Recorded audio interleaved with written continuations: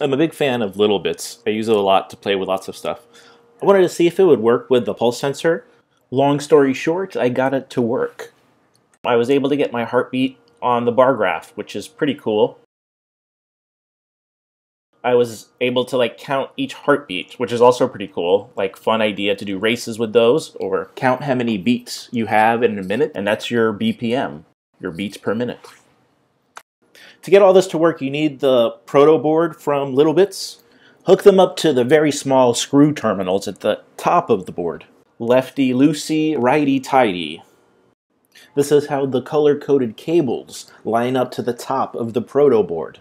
There's just one more step.